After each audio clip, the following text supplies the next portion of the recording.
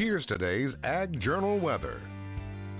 Want to give you an update of the U.S. Drought Monitor. Notice here, Lubbock, Plainview, a good portion of the area is actually drought-free right now when we've dropped to abnormally dry conditions over portions of the area. Still looking at some severe stage drought back down towards Seminole and Hobbs. But here's the problem. We're starting to dry out again. Notice for the year, we're getting about 3/4 of an inch below normal on rainfall. And for the month right now, we're a 1/2 an inch below normal on rainfall. And taking a look at the temperature outlook here, this is for July, August, and September.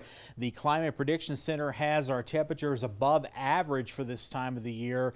And also rain chances, pretty much equal chance here, although it's showing maybe just slightly a little bit more rain out here into portions of the rolling plains. We'll keep an eye on that situation. But as we take a look at your 5-day forecast, still looking at hot weather across the board. Tomorrow's high temperature 104 degrees, 103 on Wednesday. We got a small chance of a storm Wednesday evening, maybe a little slightly better chance of a storm or two Thursday and Friday evening. Temperatures will come back down, though. We'll drop those temperatures back into the mid to upper 90s by Thursday and Friday. But by the time we get back into Saturday, we will see those temperatures starting to warm back up into the triple digits across the area once again. So the rain we had all through the month of May and the early part of June was nice, but we got to get a little bit more in here because we're starting to slip back down that rabbit hole again of drought, and